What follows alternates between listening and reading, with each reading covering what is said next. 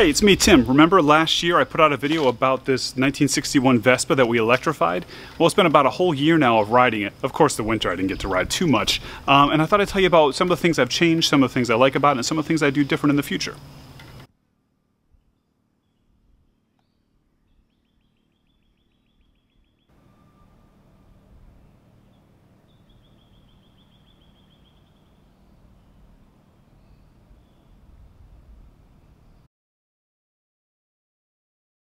If you haven't watched the original video that I made in conjunction with Spark Cycle Works in Brantford, Connecticut, where we converted this more than 60-year-old scooter into an electric vehicle, I highly recommend you check that out. It was a ton of fun. We had a lot of ups, a lot of downs, but here we are a year later, and I'm going to show you the progress. So for the specs, I have a 72-volt battery that is in the part of the bike where the gas can used to be, and I put where the gas filler would go. I created just this little plate out of a piece of closet door, my favorite material to work with.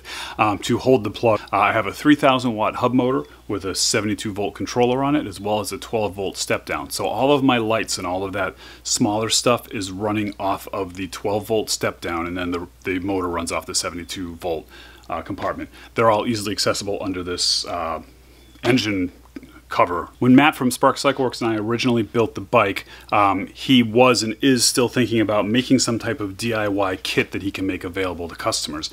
So one of the thoughts that he had, which he will probably be pursuing as he builds his, is making a project box to hold all of these switches and whatnot. So when we did it in the first case, we had a project box just magneted to the side of the bike that had the on-off switch for the headlights and stuff, but I didn't like it because I kept kicking it. So I drilled some holes and I mounted my key and my light switch into the body of the vehicle, and they are so basically the key turns the 72 volt stuff on, and the switch turns the 12 volt stuff on, and that's really all there is to it for controls.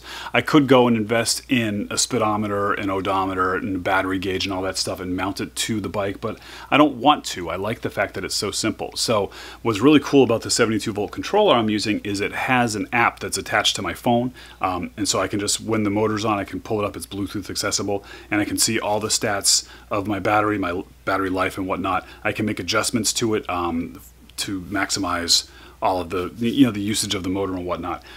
So all of the controls and accessibility I need for that is right there on my phone. I also have a free speedometer app that I downloaded off the internet, and I have a phone clip mounted to my handlebars. I just put my phone in. There's my speedometer. I don't have to worry about my phone falling out of my pocket while I'm riding.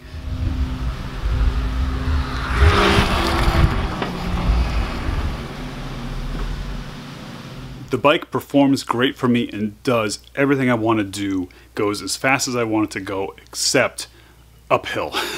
So, easily on flat ground, I'm doing 30-35 miles an hour all day, and that's not a problem, and those are the types of roads that I'm driving on, 25-mile-an-hour roads. And so I think that the most dangerous thing about riding a vehicle like this in traffic is when you're going too slow. If you're going the same speed as traffic, you're going to be fine, but it's when you're going slow and people get antsy and want to pass you, that's when it gets dangerous and risky, right? So what the problem I have with this bike is big hills. Like medium hills are tough, big hills slow. And the reason why it's a little bit doggish compared to other vehicles with even smaller motors is partly because of the weight of the body, where it's not tubular steel, but mainly because of the tire size. Like if just how many RPMs does a tire this big need to get up to speed than a tire this big, right? A modern e-moped or a modern e-bike is going to have a much larger tire, so lower wattage can get that tire moving more, and you get you going faster, yada yada. In the future, I might get a larger motor and a slightly larger wheel to put on the back of this thing, because I think that would take care of it, and that would get me up the hills at 25-30 miles an hour, adding another 1,000 watts and maybe another 2 inches to the diameter of the tire. And in order to do that, I might have to modify the bracket that we have built to put the wheel on. I haven't looked too deeply into it yet, but for now, like I said, the road that I'm taking, there's just that one spot that I really have to worry about, and I figured it out. Although I have been pulled over one time, and it was going up that hill because I was pulling to the right, and there's some potholes and stuff, and so I was swerving to avoid potholes and crossing over the white line multiple times. So I got pulled over because the cop, I think he just wanted to make sure I wasn't drunk. But he didn't care about the bike. He didn't question the legality of it. I told him it was electric, and I converted it myself, and he was like, oh, cool. So there's that.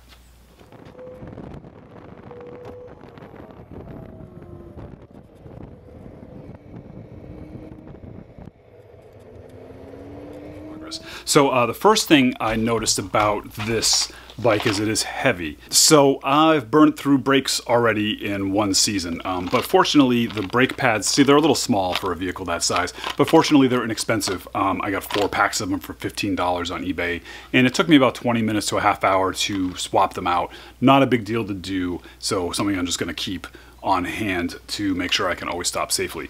So the vehicle is equipped with the original drum brake in the front, and then on the rear we put this more modern disc brake on the back. The disc brake is the one that's connected to the rear brake light, so you don't want to just use the front anyways. And that's the one that gets used most of the time. I very rarely even use the front. So working pretty good, but definitely keep those pads fresh so you can stop in an emergency.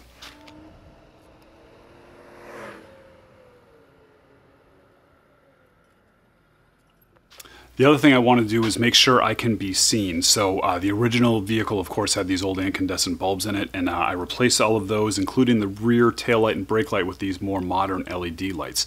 Now the front headlight assembly on this, you'll see it a little bit later in the video, actually kind of works as like a wiring hub inside the front of the vehicle, and it's designed to have 2 bulbs, it looks like.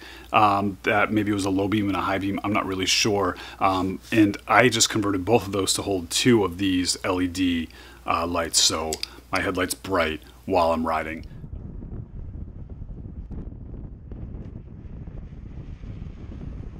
This vehicle also does not have turn signals, and I ride it through traffic in not a very busy city, but a small city, and I want to make sure people know what I'm going to do when I'm going to do it. So I have a brake light, I have lights, and I've been making the hand signals. If you don't know, you use your left arm, and if you're making a right turn, you go up like this. If you're making a left turn, you go straight. And if you're stopping, you go like this. I do have a brake light, but sometimes I do that anyways. Just to let people know what I'm doing. But, you know, it's 2023, and my guess is 90% of the drivers out there have no idea what any of those symbols mean.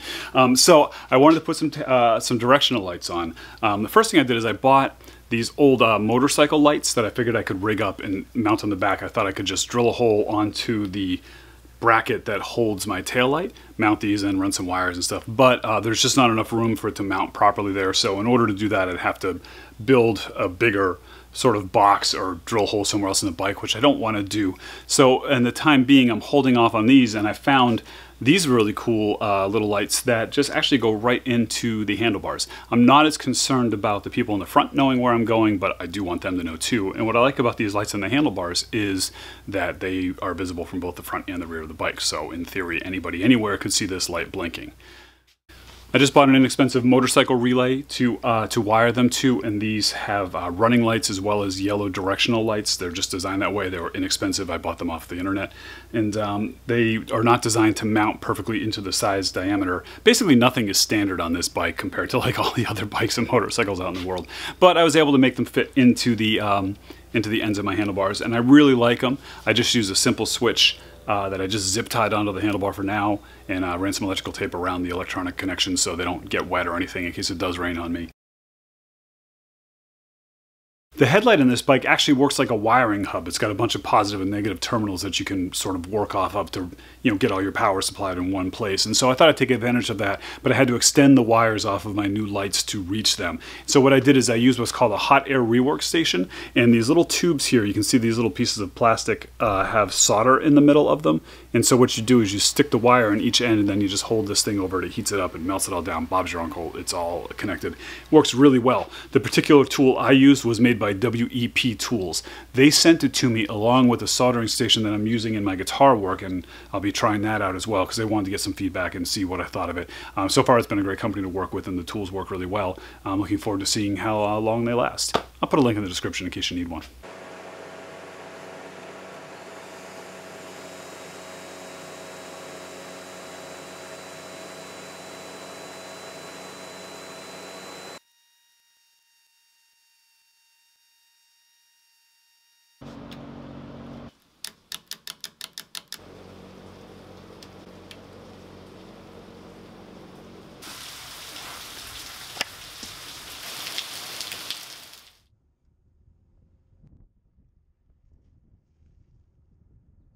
Let's talk about range. Now, I don't have pedals on this thing like e-bikes and e-mopeds, so if my battery dies, I am pushing a 100-pound bike home, and I don't want to do that. So I never push it. My commute to work is about 5 miles, so if I do that for 2 days, that's 20 miles round trip. That's usually when I'll charge, although I have a feeling I could go twice as far because I still have a ton of life in the battery when I do that. Like I said, I'm erring on the side of caution. The downside is that it does take pretty much all day to charge. So, you know, if you are looking to really do a lot of mileage in a day, it's not going to be able to do it for you. But, you know, for me or someone that's commuting, it works great because I do my 5 miles to work or my 20 miles, you know, after 2 days, and I just plug the bike in while I'm working, let it sit all day, or plug it in overnight while I'm sleeping, and it's charged the next morning.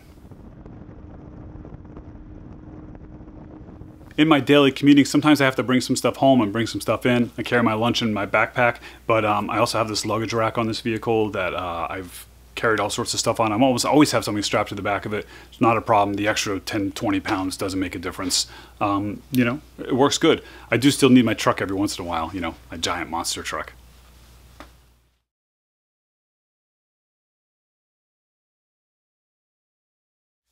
Which brings me to the 49 Cycle Club. You might notice the stickers that I put on this vehicle that say 49cc. There's... So this is my sense of humor. Obviously, there's no CCs involved in the measurements of this engine, but the law in most states... You know the law. Vehicles with an engine smaller than 50 cc do not require registration. This vehicle, because of the electric conversion, and the original vehicle was actually more than 49cc, you know, it sort of skates some of that line. And so what I created was this membership club. It's called the 49 Cycle Club, and so that's what that sticker stands for. I made a website. There's a page you can go buy one of these stickers, and I have this little wallet-sized card that goes with it that kind of lets people in on the joke. But the idea, in all seriousness, is if you have a vehicle like this and it's, you know, definitely not a motorcycle. It can't do those types of speeds. It's definitely like a scooter moped type of vehicle. I put that sticker on it to just sort of let people know that that's why it's not registered. This is a vehicle that's in that class of vehicles, you know. Leave me alone. Or you can put it on whatever you want. The 49 Cycle Club is for riders of e-bikes, e-scooters, and e-mopeds. However, all are welcome. The club is open to anyone in the continental United States and Alaska, and Hawaii, and U.S. territories. International members are also welcome. Membership benefits include a very official-looking sticker and this card. Membership does not provide any services, legal or otherwise, discounts, perks, group meetings, secret handshakes, insurance, common sense, or the right-of-way. There is a secret handshake. Being a member of the 49cc does not mean your vehicle is street legal or that you are legally allowed to ride it. It grants you no immunity from the law anywhere in the world and offers no legal recourse or assistance if you do break the law. If you misinterpret the membership sticker to mean anything other than club membership, you are wrong, officer.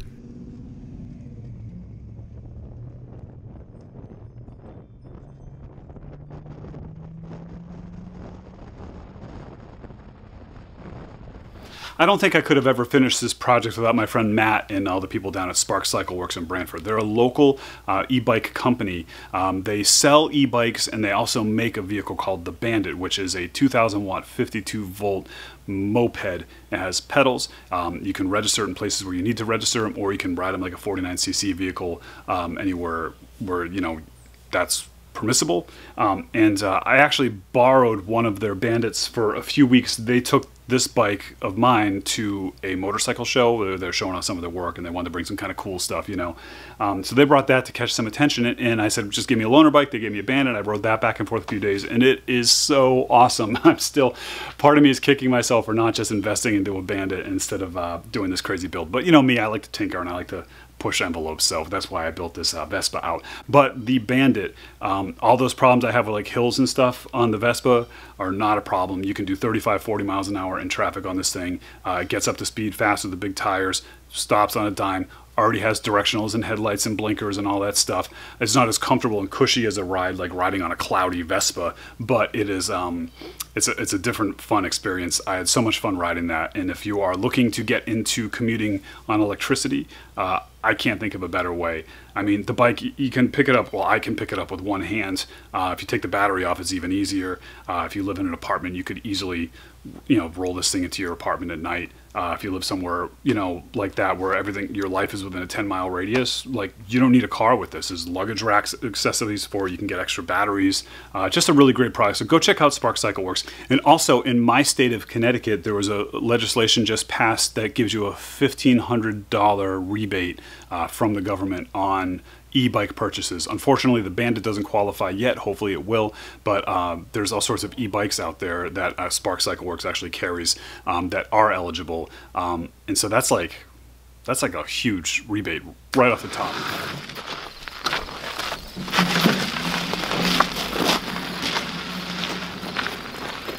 Now I can be as negative and pedantic as the next guy, and I can talk about how the, you know, am I actually saving the earth by riding this electric scooter? Oh, the technology's not there yet, and the range, and blah, blah, blah. Sure, all of that. Doesn't matter.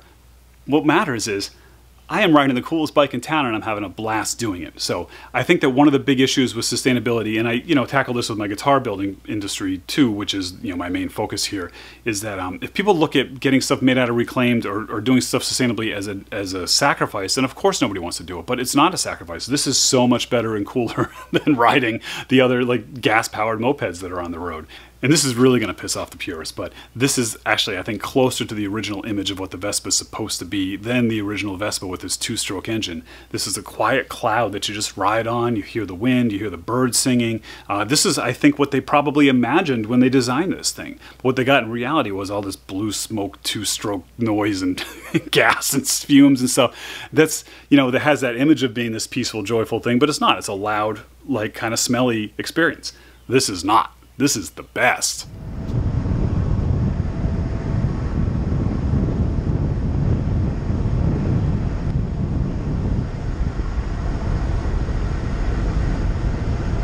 So if I were a smart, normal guy, I'd just go out and buy a Bandit and be done with it. But I'm not done with it. I'm going to continue to tinker with this. I'm probably going to beef it up a little bit, but that might be a little while. And I also want to do another one out of a more traditional moped style, like something with the pedals. If anybody has a bike they want to donate, let me know.